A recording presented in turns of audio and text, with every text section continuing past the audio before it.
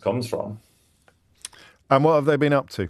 Or rather, And what is the government doing that seems to lead back to Tufton Street?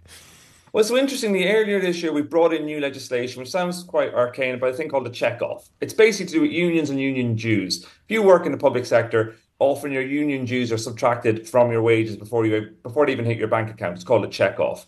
There's long been a lot of opposition to this by the kind of people you've talked about at the start of your show, at the start of this segment, James. A lot of people in government, a lot of people in the Conservative Party, and a lot of people in Tufton Street, and particularly Taxpayer Alliance, have long had a bee in their bonnet about this. So we brought in new legislation that says actually you have to pay for this. So public bodies will now have to recruit money from unions if you want to do this check off. Sounds complicated, but essentially what it means is it'll be harder for unions to get money from union members, and also makes it less likely to for people to join unions. So you might ask, where does this legislation come from? That was a question I asked. I was like, it's quite interesting. It's come in. There's been quite a bit of opposition to it from MPs and the Lords.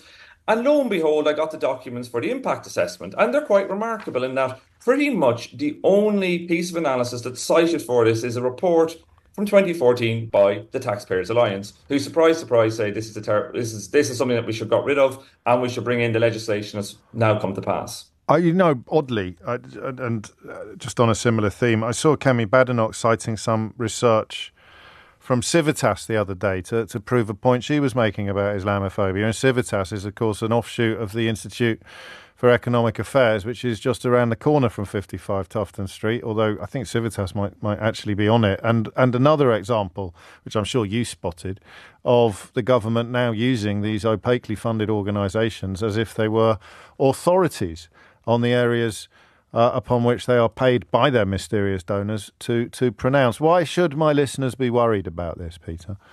Well, I think fundamentally, if you look at this legislation I've been writing about today, the government itself admits that the figures are out of date. It says they're not accurate. It says it's only going to save about 1.5 million across 28,000 public bodies. So there's a question like, why is that the thing you're going to do at a certain time when we've got a lot of issues in the public sector? Is this thing you're going to want to do? But more generally, I think it does speak to this way in which people where we don't know where their money comes from. Every so often we see a lot of, most of the money we ever see goes into Tufton Street comes from corporate donors. So there's a big issue if you've got corporate powers able to fund what are fakely funded lobby groups who are then able to influence government policy. It's not that hard to see where the problems might be, because we fundamentally